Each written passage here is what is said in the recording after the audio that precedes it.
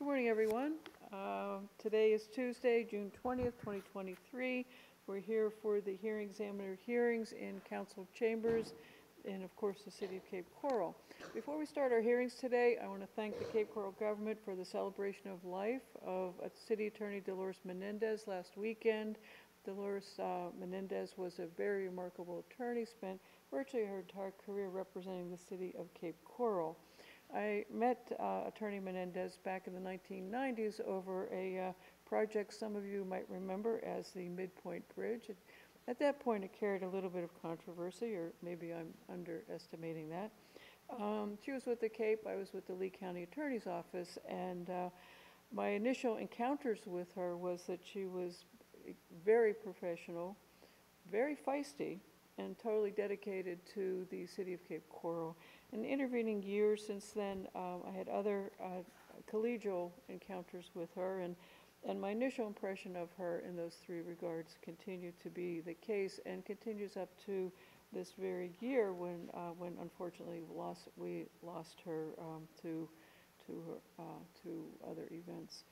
I want to thank the city for what was really a absolutely wonderful celebration of life, and I know she will be terribly missed by the city and the city attorney's office and staff and those of us out here in the community who had the great good fortune to be colleagues with her.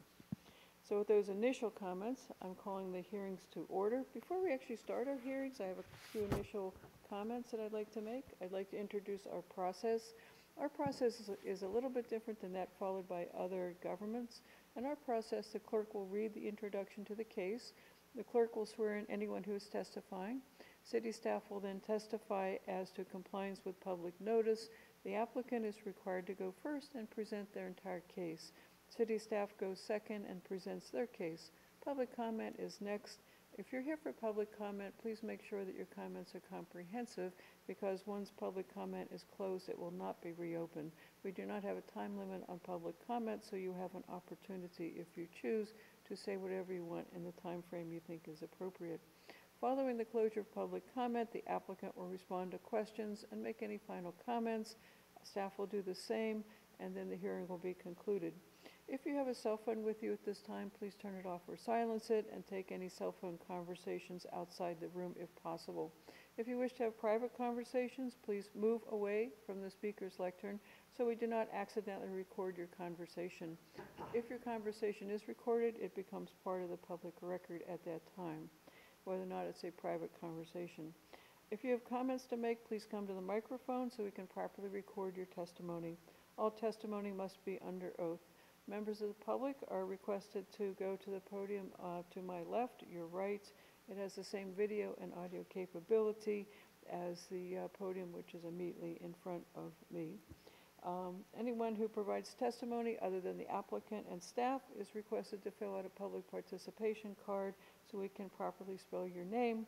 If you wish a copy of the hearing examiner recommendation or order, as the case may be, please also provide your email contact information. If you have not signed up to speak prior to this time, that's okay. During public comment, I will ask if there's anyone else who wishes to speak, and you can choose at that time to come forward or not as you deem appropriate. With those initial comments, I'm turning the hearing over to the clerk to call the first case. Thank you very much. Case number VAC 22-000027, address 113 and 117 El Dorado Parkway West. Applicant William Cronin. The applicants request the vacation of 2,000 square feet of street right-of-way and underlying easements, and the vacation of 354 square feet of adjacent public utility easements located on the North Road segment at the eastern end of El Dorado Parkway West, between lots 47 and 48, block 190, Cape Coral, Unit 3, and lots 49 through 51, block 190, Cape Coral, Unit 3. Any persons giving testimony today, if you are able, please stand and raise your right hand. Do you solemnly swear or affirm to tell the whole truth and nothing but the truth? I do. Thank you. Thank you, Madam Clerk. Good morning, Mr. White. Good morning, Madam Hearing Examiner. For the record, Patrick Carlton White, Senior Planner, Cape Coral Planning Department. At this time, I would ask to be recognized as an expert witness for this case due to my credentials on record at the City Clerk's Office and previous testimony at hearings such as this. Thank you. We need to make sure the public notice was properly given, and then I will address that request. Public notice was properly given. We posted signs on the property. We advertised the case in the news press and sent out mailings to any property owner within 500 feet of the subject vacation area. Thank you. I will find the proper notice was given, and at this time, I will recognize you as a subject matter expert regarding the issues that are before us today, based upon your qualifications, which are on file with the City Clerk's Office, and also based on your testimony regarding issues that are similar to the issues confronting us today in this particular case. Thank you. Thank you. May we have the applicant up, please, sir? Thank you.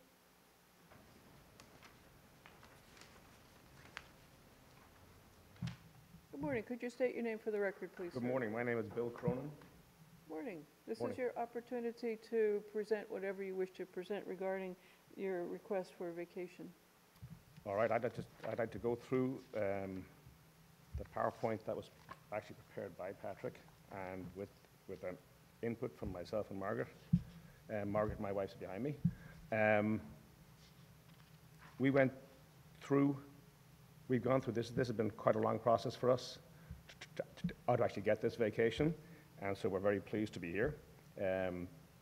We own both properties, 113 and 117, and what we want to do is we want to expand the driveway essentially and make it more beautiful at that bottom end. It's a real ugly little hammerhead at the end of the properties, and it kind of interrupts both properties, and we're going to put nice landscaping down there to make it look nicer. It's a real simple project for us. We've gone through all the land development pieces, and we don't see any problems. I can read them out for you if you like, but I think you have this piece of paper maybe. I think I do. Okay. I don't know what else I'm supposed to say, to tell you the truth. You're doing great, actually, and thank you. I'm assuming you don't come to zoning hearings particularly often, so... No, I do not.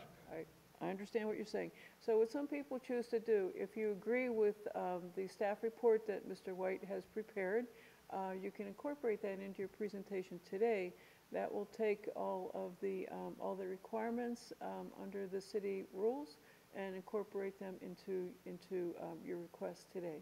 Perfect. I agree with everything that Patrick has done, and I agree with all the requirements and the conditions that we are supposed to do after we get approval.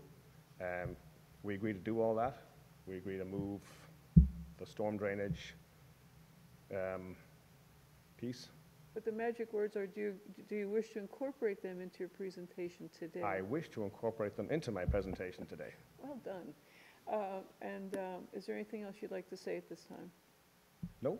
Okay, and I will ask you to come up after Mr. White has testified, because we will then address what Mr. White has actually testified to today, okay? Great. That sounds great. Thank you. Does your wife wish to testify? You mentioned... No, I don't think so. Okay, thank you very much. Thank you. All right, thank you. Mr. White, good morning again. Good morning again, Madam Hearing Examiner. I have a brief PowerPoint presentation for you regarding the subject case VAC 2227.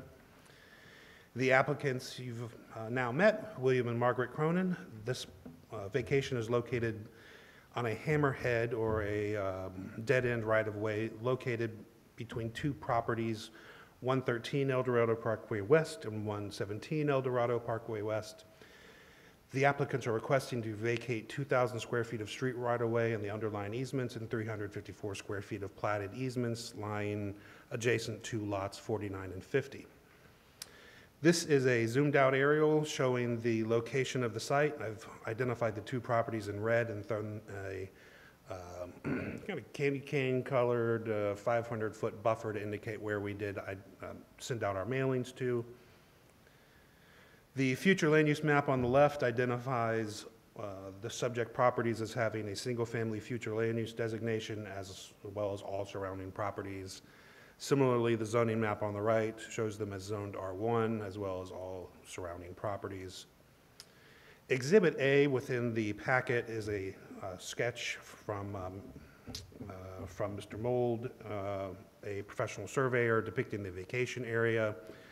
I have depicted that on this aerial in blue.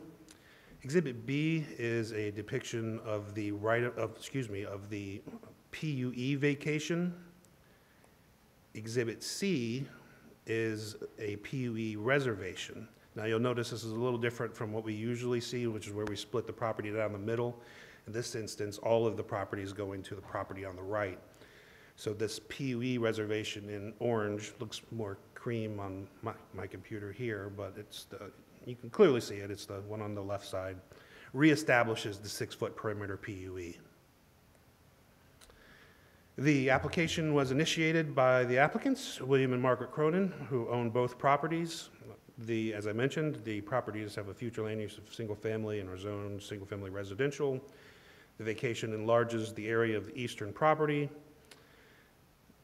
When in analyzing this case, staff looks at a number of different criteria. The first one questions whether the plat, easements, and rights-of-way are required by the city for future transportation access, water management, or public utility purposes, and staff found that the right-of-way is at the end of El Dorado Parkway West, constitutes a dead-end street between the applicant's sites. The city has a stormwater inlet and a drainage pipe, which will be relocated to accommodate the proposed vacation. The applicant will relocate the inlet and pipe to the city right-of-way in coordination with the Public Works Department as depicted in Exhibit D within your packet. Staff also found that the platted PUEs in lots 49 and 50 will be vacated. These easements are not needed. The city will retain easements sufficient for maintaining a perimeter easement around each of the sites as amended with a minimum width of 6 feet. Question 2 asks whether any required easements are necessary to accommodate the vacation of any plat, easement, or right-of-way, and staff found that the platted easements that will be vacated are not needed. The city will retain a perimeter easement that will be sufficient for maintaining a continuous 6-foot wide PUE around each site. Item 3 asks whether or if alternative routes are required or available that do not cause adverse impacts to surrounding areas. Staff found that the existing cul-de-sacs will not be impacted by this vacation request. No alternate route is required, and this vacation will not have any adverse impacts to the surrounding area. Question 4 asks if the closure of a right-of-way negatively affects areas utilized for vehicles to turn around and exit an area. Staff found the vacation will not impede the ability of vehicles to turn around and exit the area using the existing cul-de-sac. And question 5 asks whether local utility providers have given consent to the vacation of the plat, easements, and rights-of-way. The local utility providers may require additional easements or relocation of existing utilities to complete the vacation, and staff found that all 3 utility providers have provided letters of no objection. LCEC requires a continuous easement provided around the perimeter of each site. CenturyLink and Comcast stipulate that if facilities are found or damaged, the applicant will bear the cost of relocation and repair. Staff then looked at whether or not this request was in compliance with the comprehensive plan and found the request generally compatible with policy 1.15, which identifies the R1 district as consistent with the single-family future land use classification and consistent with policy 1.15.A, both sides being developed with a density less than the maximum 4.4 dwelling units per acre, which is permitted within the single-family future land use classification. As such, staff is recommending approval with multiple conditions. I will read those into the record momentarily. The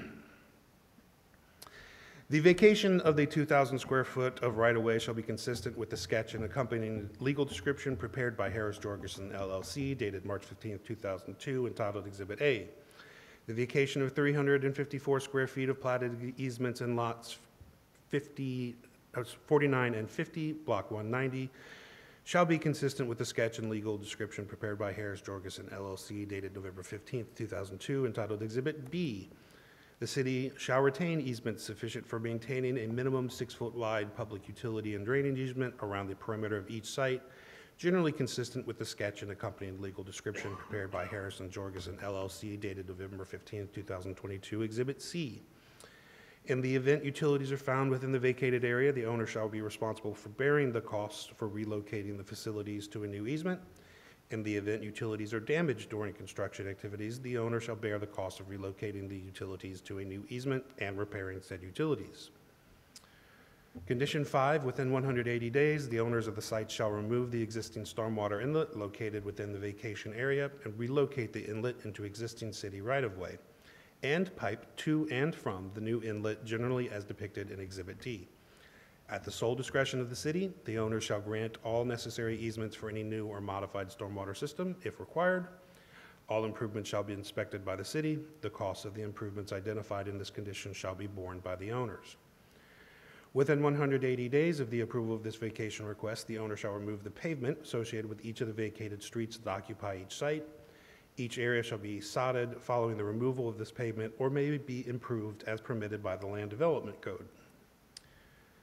Condition 7, the owner shall pay to the city of Cape Coral the cost of recording this resolution with the office of the Lee County Clerk of Court. And Condition 8, the city shall record this resolution with the office of the Lee County Clerk following the receipt of the recording fees from the owner. I've received no calls or emails or any public correspondence regarding this case. I will stand by for any questions. Thank you. I have no questions. This is a public hearing. Are there members of the public who wish to have input or testimony today? Seeing none, I'll bring it back to the applicant. Sir, would you come up to the microphone, please?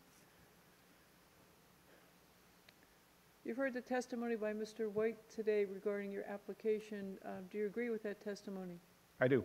You wish to incorporate it into your presentation as well? I do. All right, thank you. Is there any other testimony you'd like to give at this time? No, ma'am. Thank you very much. Thank you. Mr. White, I'm assuming the same? You have no other testimony? Is that correct? Nothing further, ma'am. Okay, fine, thank you. I will recommend that the requested vacation go forward with the conditions as indicated. I realize that I looked at the date on your application. It's been over a year, and I can assure you that my part of this will move forward quickly. I will get my recommendation out, I hope today, possibly tomorrow. But then after the recommendation is issued, it goes to City Council. So there will be another proceeding in front of the City Council, just so you understand that part, all right? But I will make the recommendation for approval as requested. With those comments, I am concluding the hearing at this time and moving on to the second hearing. Thank you, everybody. Thank you. Thank you.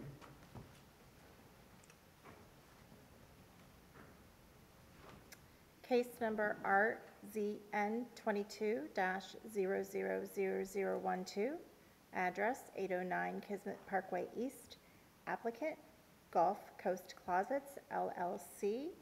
The applicant requests a rezone from the Commercial C zoning district to the Industrial I zoning district for 8 parcels totaling 2.15 acres located along Kismet Parkway. The future land use designation of these parcels was recently amended to mixed use, MX. The future land use map amendment and the rezoning will allow the applicant to construct a cabinet manufacturing company at the site. The applicant has the parcels under contract, and the final steps for development can proceed if the rezone is approved. Any person giving testimony today, if you are able, please stand and raise your hand. Do you solemnly swear or affirm to tell the whole truth and nothing but the truth? I do. Good morning again, Mr. Boyko. Good morning, Madam Hearing Examiner. Before the applicant gives his presentation, I'd like to inform you that this case has been properly advertised. There was a advertisement placed within the local newspaper of circulation. There were letters sent out to residents within 500 feet of the subject site, and there was a sign posted on the property, and all of this was done 10 days prior to this public hearing. We'll find the proper notice was given. Thank you. Thank you. Do you have any other requests of the hearing examiner at this time, Mr. Boyko? I do not. I will ask to be recognized as an expert witness when I give my presentation. Perfect. Thank you very much. All right. Good morning, sir. Good morning. Thank you. Thank you for your time. My name is James Morey. I represent Gulf Coast Closets LLC. And I want to say, first off, that the staff has been terrific. They have been thorough, they have been professional, and extremely helpful. It's been a little over a year-long process, and at each step they were tremendously helpful. So I wanted to say that. And with that, for that reason, I would like to incorporate the staff report into my presentation. I will so incorporate. And thank you for your comments about staff. We don't commonly get positive comments. We occasionally get negative comments, sadly enough. But I'm sure staff appreciates what you're saying. Thank you for that. Well, I mean it, and thank you. So I represent Gulf Coast Closets, and I just want to paint the picture. Gulf Coast Closets is under a contract to purchase these 8 adjacent, currently undeveloped parcels. And as part of a contingency in the contract was to have it rezoned from commercial to industrial so that they could go forward with their planned use of the property, which is to create a very light industrial assembly plant for their cabinets and design closets, custom design closet business. And recently, the property underwent a future land use change from commercial professional to mixed use. The industrial use would be compatible with that mixed use future land use. So 8 adjacent parcels, undeveloped, right on Kismet. Adjacent to these subject parcels, there's industrial zone land right next door. We think it would be compatible not only with the future land use, compatible with the current area. There would be no downside. It would lend additional industrial land to the city's industrial base. There are single-family homes across the street from the Kismet Parkway. We believe and understand and sympathetic with that, but we do believe that, again, other industrial uses are in the neighborhood, in the area, and with surely any development requirements would include proper landscaping, proper setbacks, proper screening, things of that nature. So to the extent that was a concern, I think that can be adequately addressed in the development phase. So we would ask that the rezoning be approved. Thank you. Anything else? No, nothing more. All right, thank you very much. Thank you. And of course, you know that rezoning is not conditioned on the particular use. I know you know that, so I just wanted to put that clearly on the record. Thank you. Thank you. All right. Mr. Boyko, thank you. All right, good morning once again, Madam Hearing Examiner Chad Boyko, Principal Planner with the City's Planning Division. Before we begin the presentation, I would ask that I be recognized as an expert witness based upon previous presentations before you and along with my credentials that can be obtained at the City Clerk's office. I will find you as an expert regarding the issues that are addressed in this rezoning application based upon your credentials on file with the City Clerk, based upon your testimony regarding issues that are similar to those before us today, and also based upon your very comprehensive efforts in the citywide rezoning that was accomplished several years ago and which I am still in awe of. All right, so what we have before you today is RZN 2212. This is privately initiated. The applicant is Gulf Coast Closets LLC. Its location is north of Kismet Parkway and east of Andalusia Boulevard. The size is a little over 2 acres. This is 8 abutting parcels. It's located within the transition area of the urban services, the designation which can be found within our comprehensive plan, future land use map, which means, and the transition designation means that utilities are available to this site currently. That's water, sewer, and irrigation. And then the applicant's request, we stated it earlier, is a rezone from the commercial zoning district to the industrial zoning district. So we have an aerial map here before you. You can see that these are 8 abutting parcels that are undeveloped. Directly to the north, abutting these 8 properties, is the Andalusia Industrial Park, which is probably around 80 to 90% built out. To the east and to the west, there are similar undeveloped properties that are the same size and shape as the 8 parcels that are within this site. To the south, across Kismet Parkway, there is a collection of some currently built residential homes undeveloped properties, and then at the southeast and southwest corner of Andalusia Boulevard and Kismet Parkway intersection, you have both a gas station and I believe it is a Dollar General retail store. It was mentioned earlier by the applicant that the site was recently amended, the future land use of the site was recently amended to the mixed-use district.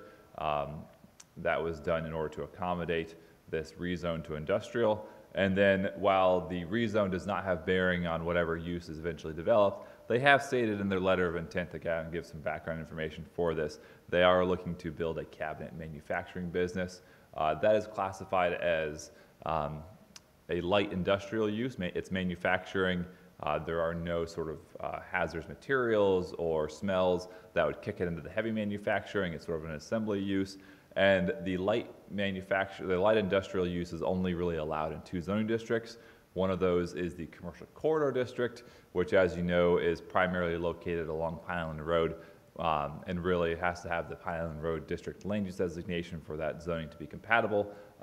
And this is a little ways removed from Pine Island Road District area and also that kind of frontage. So the only other district that we kind of looked at to see what would be useful there would be the industrial district for their intended use of that cabinet manufacturing business.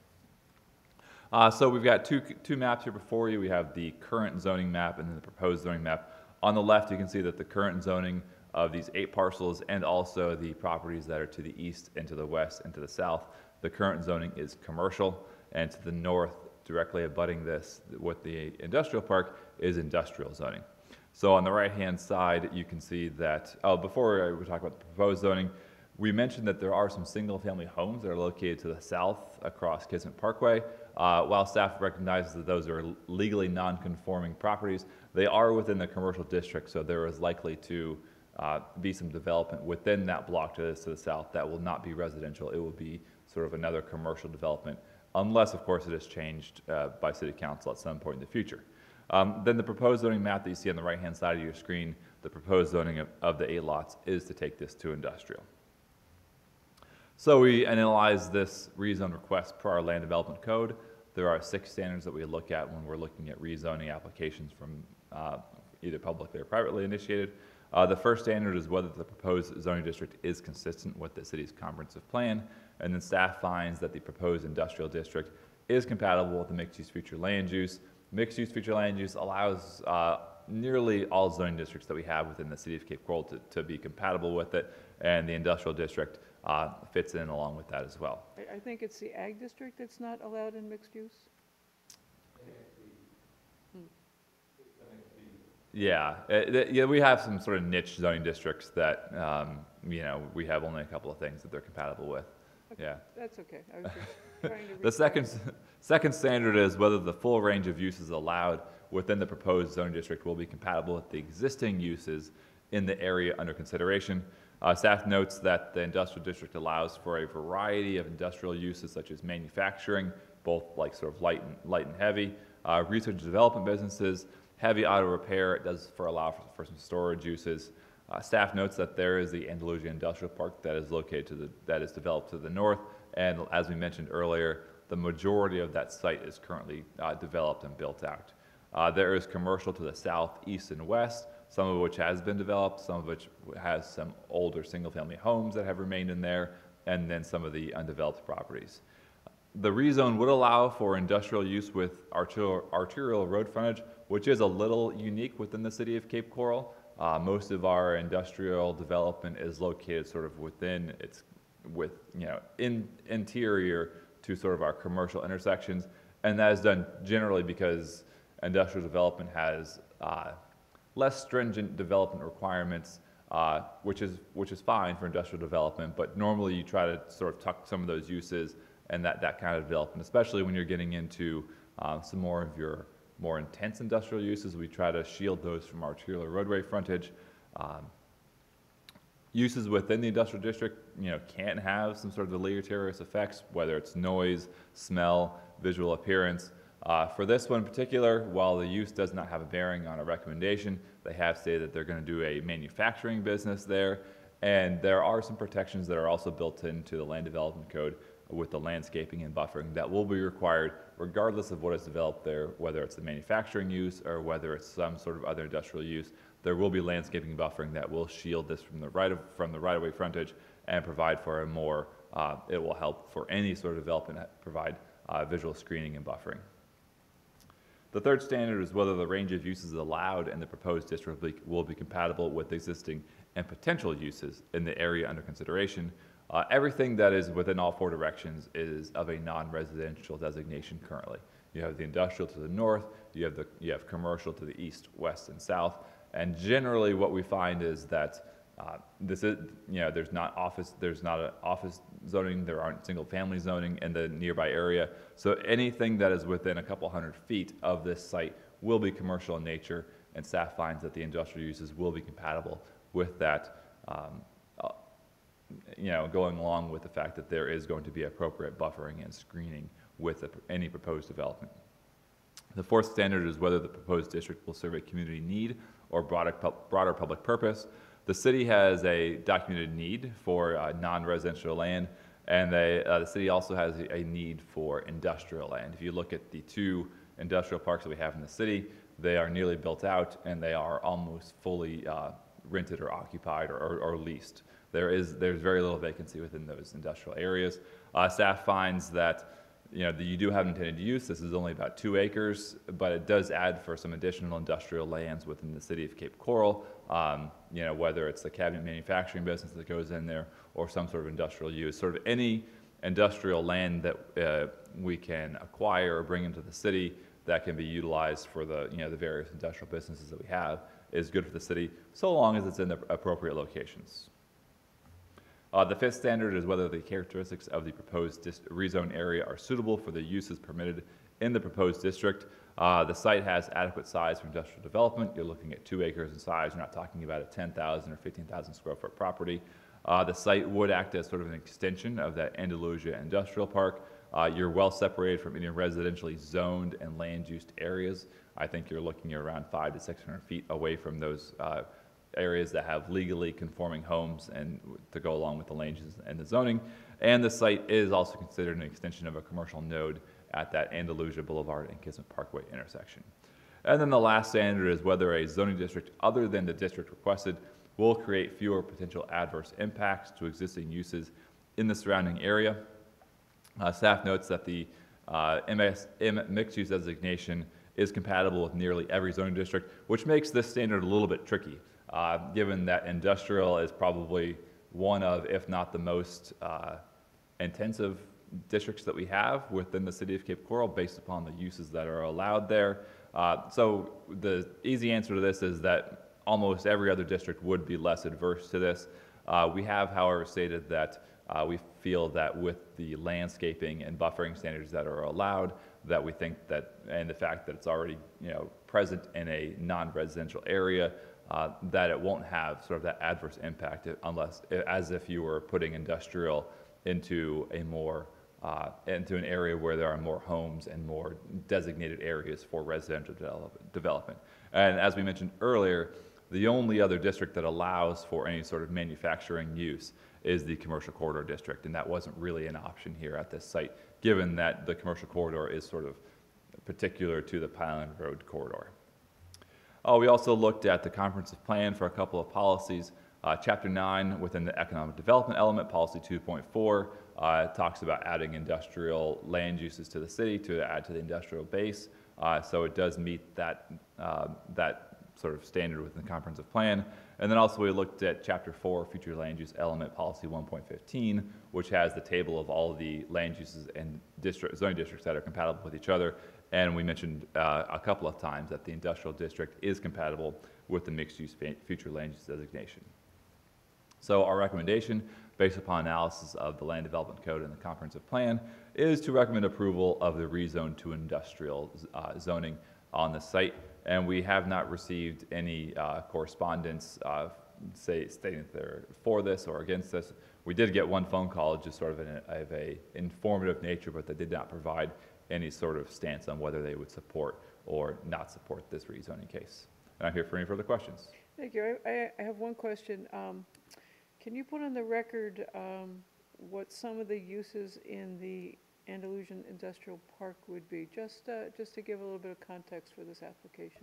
So you find there's a lot of contractors within there. You do have some research and development that goes along in there. I visited one site where they're doing sort of like algae testing, things of that nature. Lots of manufacturing where they're sort of assembling things, putting them together, and then shipping them off. You have some wholesalers that can go within there. I know you have a British Foods. They distribute, foods across the country. So it's just sort of things where it's a lot of manufacturing, some research. There is some automotive repair within there as well. And then also you have some developments that have sort of acted as like garages for people to come in and work on their cars and do things where they're not within the sight of the public, and they can kind of make noise without having to affect any nearby homes. Thank you. I have no other questions. This is a public hearing. Are there members of the public who wish to provide input or testimony? Seeing none, I'll bring it back to the applicant. Could we have you up, please, sir? Thank you. Do you have any further testimony based upon Mr. Boyko's testimony? I do not. Do you wish to incorporate his testimony into yours as well? Yes, please. Thank you. Anything else?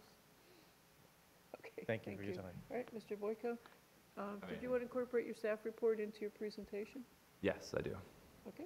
I have no other questions. This seems like an excellent fit for this area of Cape Coral. I know industrial uses are always a little bit of a concern about where do they go. Obviously, the Cape needs to have something in that category that fulfills the needs of the residents and businesses here. I think you've done a very thorough presentation. I think staff has done excellent analysis regarding the potential impact on non-conforming residential uses. It's always kind of a question, where can they go, especially in a place like Cape Coral, which has so very much extensive residential properties. I applaud you for how well you've put this together. Obviously, as you've said, as Mr. Boyko said, and as I've also referenced, the use is not appropriate to be considered in the rezoning. But I appreciate your comments. I will recommend that the rezoning go forward as requested. As I'm fond of saying, time is money. So I will attempt to get my recommendation out as quickly as possible. I'm sure that you're aware that this goes in front of City Council, and I have no idea what the scheduling of that is, but I'm sure that Mr. Boyko can keep you apprised of that. All right? With those comments, I'm concluding, I am closing this case. And that concludes our hearings for today. The next item of business is to announce the date and time of the next hearings. That will be Tuesday, July 11th, 2023 at 9 a.m. here in Council Chambers. I hope everyone has a safe and festive 4th of July. Thank you.